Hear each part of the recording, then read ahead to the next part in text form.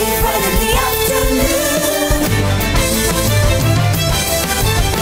Great Britain. In the United Kingdom, across planet Earth. This is BBC Radio 2 on the BBC Sounds app, on your smart speaker, and on 88 and 91 FM.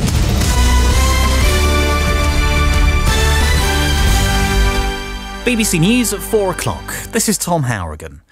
The BBC has agreed to pay substantial damages to the former nanny of Princes William and Harry after false claims about her were used to secure a panorama interview with Princess Diana in 1995. Alexandra Pettifer, who used to be known as Tiggy Leg Bork, appeared at the High Court earlier to hear a public apology from the corporation over the fabricated allegation that she'd had an affair with Prince Charles, which resulted in an abortion. A 73-year-old man who killed his terminally ill wife before trying to take his own life has been given a 2-year suspended prison sentence. Graham Mansfield was cleared of murder but convicted of manslaughter. 71-year-old Diane Mansfield, who had cancer, died at their home in Hale in Greater Manchester in March last year. The Foreign Secretary and Conservative leadership candidate Liz Truss has told the BBC that economic policies over the last 20 years have not delivered growth, suggesting measures during her own party's 12-year stint in power haven't worked. Ms Truss also rejected criticism by her rival Rishi Sunak that her planned tax cuts would drive up inflation.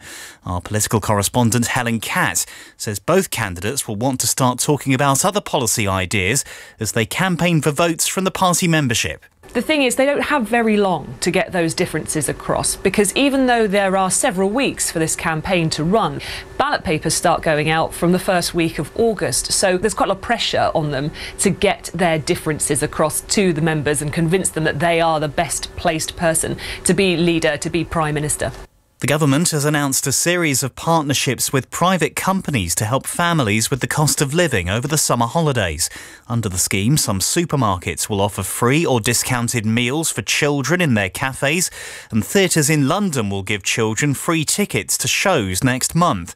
David Buttress advises the government on how to tackle the rising cost of living. This campaign is about doing what we can to help. This is about promoting and amplifying those businesses who are doing good work and saying well done and thank you. And here's a load of great government assets like our digital platforms to amplify and make people, your customers and consumers, aware of the great work you're doing. The US President Joe Biden has tested positive for COVID-19. The White House says he's experiencing very mild symptoms. Scientists have developed a new telescope which can detect the violent collisions of dead suns, known as neutron stars, more accurately. The process is thought to create heavy metals in the universe, including gold and platinum. The stars themselves are made from a substance so heavy, a small teaspoon of it would weigh 4 billion tonnes.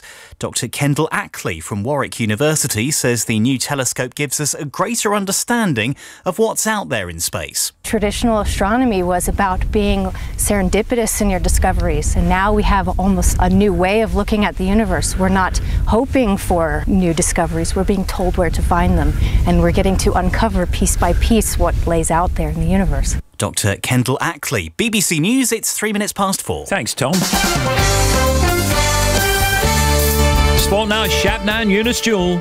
And you'll have been watching this last night, Steve, but England's quarter-final comeback win over Spain has drawn the biggest TV audience of the Women's Euros so far. Up to 7.6 million people watched the Lionesses win in extra time and go through to the semi-finals against either Sweden or Belgium. Tonight on BBC One, it's Germany against Austria in their quarter-final. Britain's Chris Froome has withdrawn from the Tour de France after testing positive for COVID before today's stage 18. The four-time champion was placed 40th overall with 4 days of the 21-stage race remaining. Gloucester lock Ed Slater has retired from rugby union after being diagnosed with motor neuron disease. He hasn't played in the Premiership since January. England's women cricketers are back in action tonight, taking on South Africa in the first of 3 T20s in Chelmsford from 7. England can't lose the multi-format series, which they lead 8-2, with South Africa needing to win all 3 remaining matches to draw level. And the World Athletics Championships continue in the early hours of tomorrow, 1:05 on BBC One.